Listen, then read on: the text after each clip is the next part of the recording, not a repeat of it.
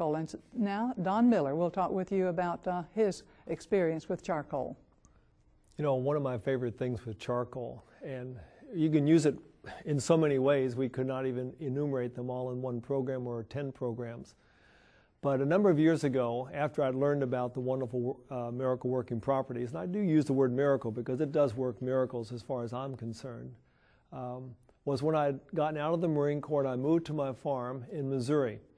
And when I got there, I decided, I want to have some horses. Now, I wasn't familiar with buying horses. I didn't learn that in college, didn't learn that in the Marine Corps, but I did want to buy some horses. And so I had bought 3 horses, and I thought I had enough horses. But then I got a phone call one night from a man saying, look, I've got another horse I'd like to sell you. We had already bought 1 horse from this man, and he said, I want to sell you another horse. And I said, well, I really don't want any more horses.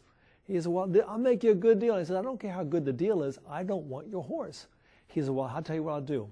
I'll give you the saddle and the bridle and the blanket and the horse, and I'll deliver it all for $25. And I said, sold. Well, I never heard that thing that you never buy a horse unseen. And so the man delivered the horse one day, and he backed up his trailer to my gate around my yard on my farm, and the horse was backing down this walkway, and it looked pretty good until he turned it around. And that was the worst looking horse I'd ever seen. One side of his face was nothing but pus. Pus, you couldn't see the eye. It looked miserable. And I thought, oh, I'm going to have to dig a deep hole for this poor thing and bury it.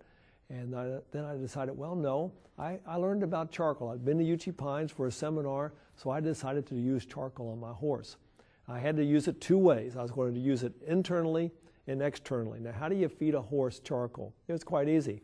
I took a big stainless steel bowl, put some charcoal in it, put some flaxseed in it, ground flaxseed, which Brother Champion will be talking about, added some water, chopped up an apple, added some turbinado sugar, and I mixed it all up, and I roll it into these big black horse jelly beans. And the horse loved the things.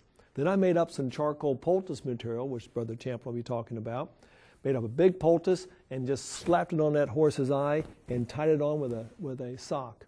And I did that every day for that horse. And within a couple of months, that horse was completely clean, completely clear. Its eye was healed. It was not blind in the eye. It had no evidence whatsoever that anything had ever been wrong with that horse. And another nice thing was the horse surprised me. I don't even think I knew it was a female horse, but it was a female horse, and the horse had a baby horse, a foal, and it was in perfect health and perfect shape. So I just think that God has given us something like charcoal to surprise us with the marvelous working powers of it. And I'm thankful for charcoal.